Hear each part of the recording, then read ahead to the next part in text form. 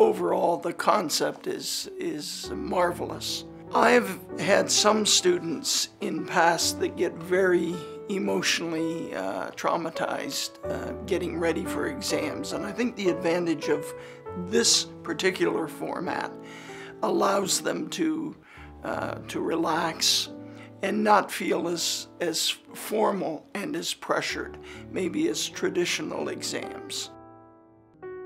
It was a little more personal, and I think once Maggie became very comfortable with it, it became easy to interact with the examiner. As with any technology, will it break down in the middle, or is it, technology we know is not flawless. What I saw work today gave me no reason to believe that it couldn't work on a grander scale.